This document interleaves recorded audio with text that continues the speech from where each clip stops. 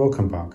What we're going to do next is install the 3-inch guns in the stern and the bow here, and also we'll do the 6-inch guns along the side of the hull, and that will allow us to put in the main decks. For the 3-inch guns front and back, we need to install some framework, which is on fret 9, and that's these window type things here. So we'll just cut off the nibs as we've done before, using a hard plate to cut against.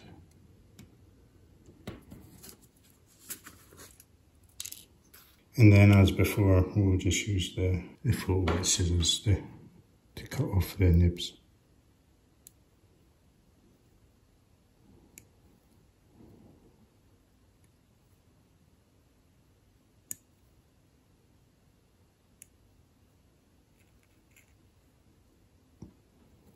There's not much really needed to use the file. The scissors do a good job, particularly on straight sections. There's nothing really to take off. Okay, so I'll do the other ones. Okay, so they're all cleaned up. So just be mindful that there's 2 different styles, obviously for the front and the back, and for the orientation, hopefully you can see 2 little marks. That's for the hatches. So the rear hatches hinge on the bottom, so this is a stern one, and then the front or the bow, they hinge on the top. So if you keep that together, you can't go wrong. Also on the back, hopefully you can see the top and bottom, there's an edge line, and that's for bending, and you could probably just bend it simply enough. So we need to hold these up to the gun ports and just get the angle right. Okay, so here we have the stern starboard side.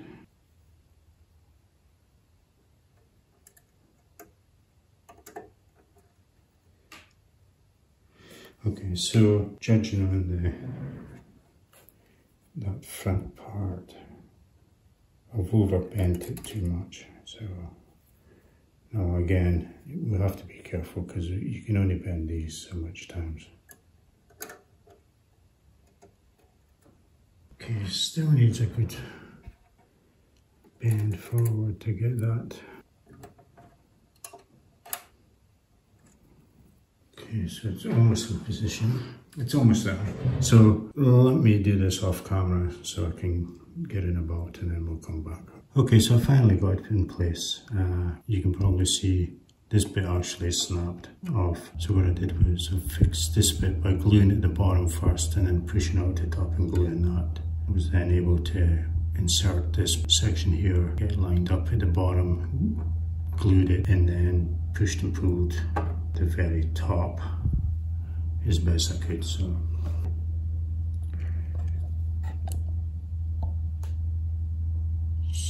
as you can see, it's not the best. I think I'll get quite busy in this area anyway, so it's going to get lost in the noise of all the other bits and pieces. But I'll fit the rest of them now anyway. Okay, so they're fitted. They're not the best. It's a combination of the photo etch not being a great fit and my lack of skills. So the stern, the bow, sorry, is the worst one. So as you can see, the angle of the photo etch doesn't really match the angle of the hull. So you've got a big gap up in this corner. These have external hatches. So what I might do is just put this one in the closed position, and that would hide that. Again, the fit in the back is not the best. And as you can see, the photo etch is a bit, on the stern, a bit oversized. So it's hard to get that to fit in. So I kind of just had to sand it back a wee bit. Once it's painted up and all the other clutter, hopefully it's not so obvious. And again, when time comes, I'll see about opening and closing various hatches. So. Okay, so before we start priming and painting, we'll just mask off behind the gun ports. That'll just stop the overspray going through onto the deck. Now, I don't think it matters, like I say, you won't be able to see very much here. And then just to protect the red paint, don't want to have to keep touching it up,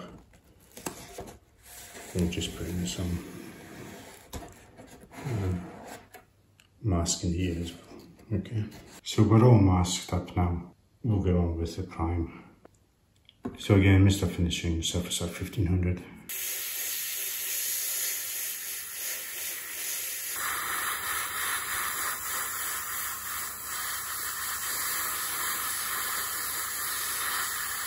Okay, so that's all the gun ports color coded with the LP14. So they're all done now.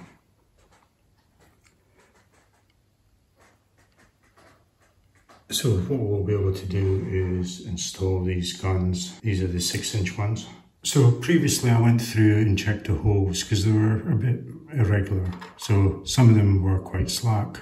Some of them were a nice fit. So I've just marked up the ones that was a good fit, which was a tick, and then S for being slack or sloppy or whatever. For the nice fit ones, I'll just use Rebel contactor. And then what I'll do is I'll just apply it with a toothpick. Don't want to get glue on the top surface because then that will lock the gun. If I get just into the hole, then only the pin will be glued.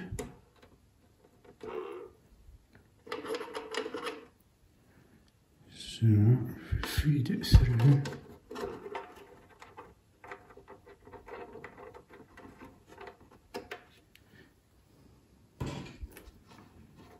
Then we can push a pin into place. What I'll do is I'll just make it straight, just in case I do glue the gun itself and not just the pin. And because it's a nice fit, the gun sits pretty level. Okay, so let's angle the camera, but that looks pretty good there. I'll do the rest of the tick ones and then we'll come back and look at the ones that were slack and how we're going to deal with them. Okay, so we've got 2 on the starboard side done, and we've got 2 on the port side. So that was the ones we could just use glue straight off. For these ones here with the S, which means slack, what I was thinking is that I would use sprue glue. The reason being, hopefully it takes up a bit of the gap and then it would melt into the side of the hole and melt into the pin. So it'll be the same situation. We'll just fill the hole up and try and keep it off the top surface.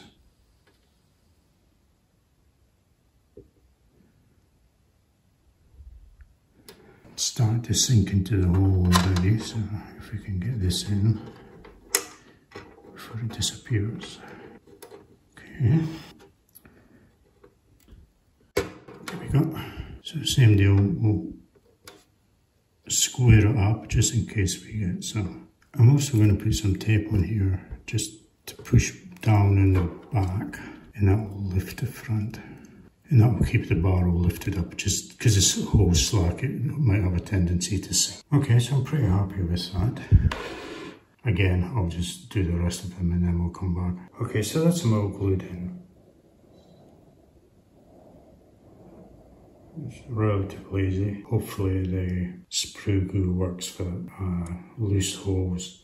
Now for the curved casemates here, I chose to put the gun out at an angle and we'll have a top-down view. So all the other ones are pointed 90 degrees up and the 4 corners point at an angle. I kind of lined them up with some marks for the hatch covers, the hatches, so they should be equal both sides. And then, as you can see, I've got the other side done as well. We'll do an overview. So some of them look a bit on the angle, but I think it's just a camera because they look fine to the eye. And then you can see the 4 outer ones are a bit of an angle. I guess it's dealer's choice whether you put them all forward, back, sideways, whatever you want. I thought I would kind of come off the curve close to 90.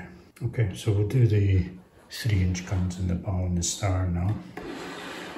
So the 3-inch guns are going to be tricky to get into their location. So as you can see at the back here, you have to fit them from the back side, and there's a cutout here, and hopefully you can just make out that one there behind the grill. What I think I'm going to do is, so I've got something to hold on to, I'll just cut the toothpick, and then that way I'll have something to hold on to manoeuvre it into position. If I remove the toothpick altogether, I've only got a few mil to hold and get it into that slot. So that's it trimmed down. So now I'll apply some glue and, well, actually I might do a dry fit first. So I've got them in some curved tweezers. Let's see how I get on. I actually think I'm going to have to do, I'll have to come in like this rather than trying to film coming in this side. Okay, I managed to get these in. The only way I could do it was by tipping the hull on its side, hence I didn't film it because you wouldn't have been able to see anyway. This one here is the only one it went fully into its correct position in the slot. What I found was the rest of them, the shield was preventing them getting high enough to clear the pedestal for the pedestal to slot in. So as you can see, that one, the shield's touching the very top of the plastic. So that was like maybe half a mil too high to allow the ridge on the pedestal to clear the slot.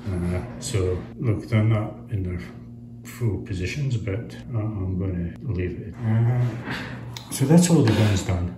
And you're probably wondering why I'm going to all this trouble now. And that's to allow me to fit the main decks permanently. Now, lessons learned. I did all the priming and colour coating the gun ports. These barrels are going to be very vulnerable now. So if I was doing this again, I wouldn't bother painting inside because the gaps is very minimal. And I would have just prepared the guns, glued them in place, but without the barrels, because if you test fit, you can see the barrel is going to be a good fit anyway. So I would have installed these, wouldn't bother priming or painting, wouldn't bother with this, put the deck on, and then down the track, once we're ready to do the colour coat on the hull side, I would then glue the barrels in and then just prime and spray as normal, because you'd have access anyway. I thought I was being smart doing this, but now I'll have to be very careful. But it's done anyway, so let's go on with the main deck. There's a number of areas on the deck that we need to remove, as you can see highlighted purple on the Pontos instructions. So what we'll do is, we'll do the same, we'll highlight them as we did for the hull. So that's all the areas marked up that we need to remove in the bow and on the stern. These two are pretty obvious. And then we've got the midships. Just take a bit of time and care marking these up, because the drawing's smaller. It's sometimes not obvious where the parts are in relation to each other, so just take a bit of time marking them up. So now it's just a case of removing the highlighted areas with the same methods we did for the hull. The round blade, the little homemade chisel, and the rotary bar. So these are going to be relatively easy, because we just have to reduce it to the level of the deck. So we can use the chisel for these little areas. So these little pegs.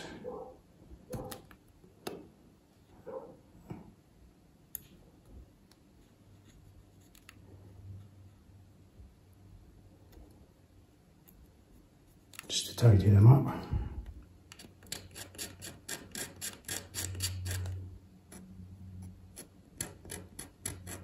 And then we'll use the rotary bar for the bigger areas.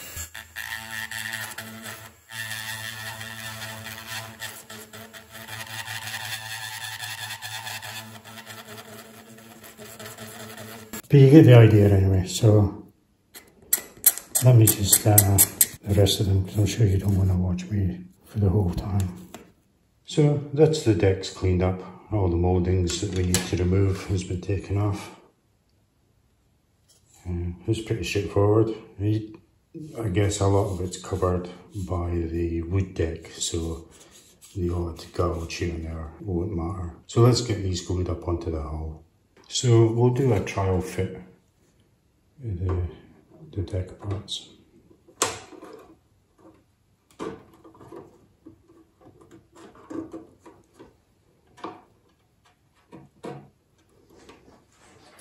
The way they've designed this is really good.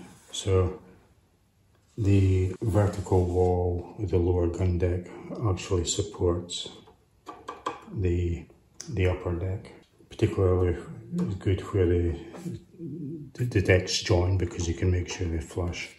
So with the midships deck, what we need to make sure is we get it the right way around. So these angled sections is for the winches, and they go to the stern.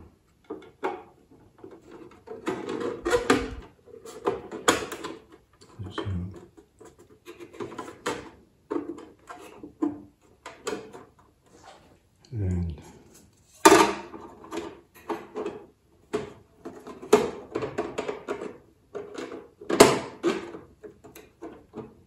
bit of a tight spot here. There we go. So this is looking really nice.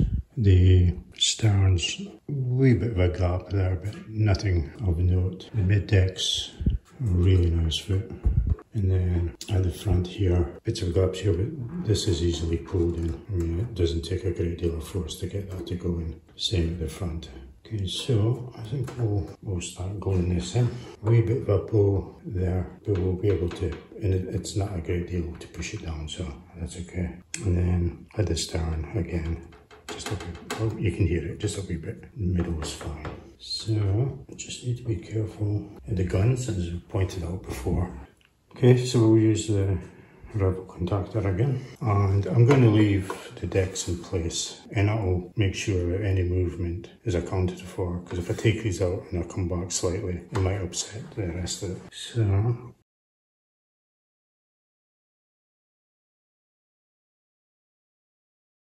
okay.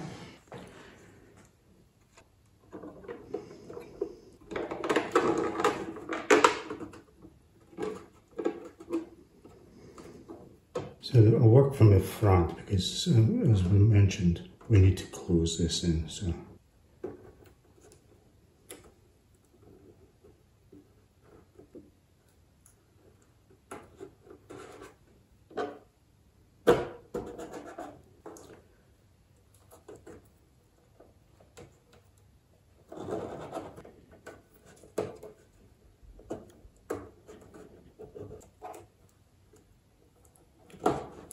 a wee bit of glue oozing out up here, but that's okay, we can scrape that off after. And then this part here, I'm going to make sure it goes down.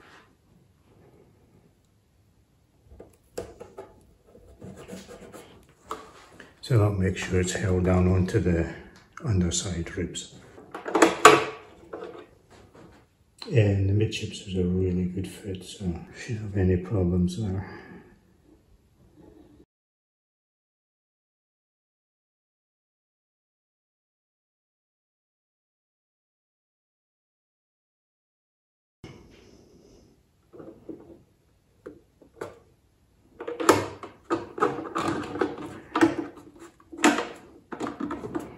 So same deal here, I'll just put a block and that will keep that down to the edge. You have to watch your guns now, that's only a problem.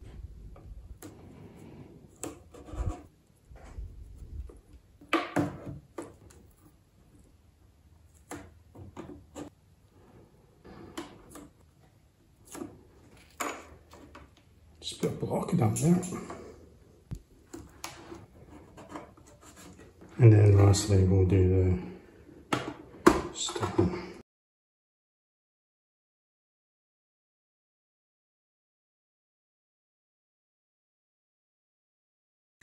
Okay.